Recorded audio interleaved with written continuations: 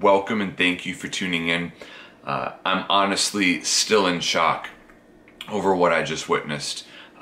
Cannot describe the joy, the emotions, just the happiness that I feel after Liverpool's 2-1 win over West Brom in the Premier League. I mean, just an unbelievable ending.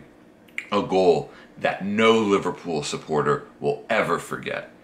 Alisson Becker scoring a glancing header at the death in the final minute of stoppage time, keeping Liverpool's top four hopes alive.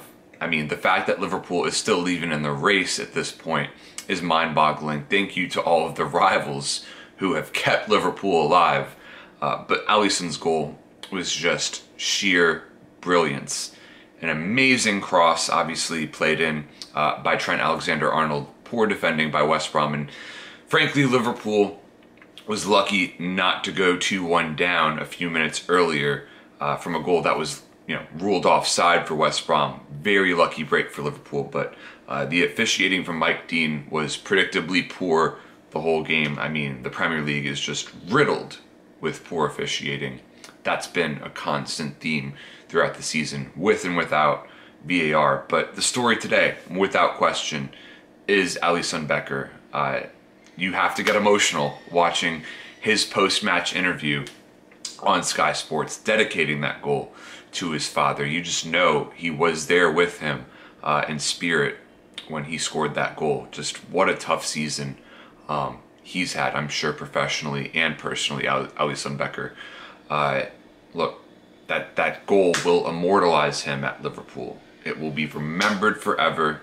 It was an incredible finish to a really frustrating game to watch. I mean, Mo Salah did incredibly well to score that goal in the first half, seemingly making something out of nothing. Equalizing for Liverpool after Hal Robson-Kanu had opened up the scoring for West Brom. West Brom is a side that's already relegated, but Big Sam Allardyce loves to have a go at Liverpool and have a go at Jurgen Klopp. There was no way that they were going to roll over. They put out the best performance they possibly could. The Reds obviously should not have allowed this to be such a close game, but it doesn't matter. All that matters is that Liverpool takes the 3 points, and if they win their final 2 games, the Reds will more than likely do the unthinkable and find a way to qualify for the Champions League. Just a wonderful day.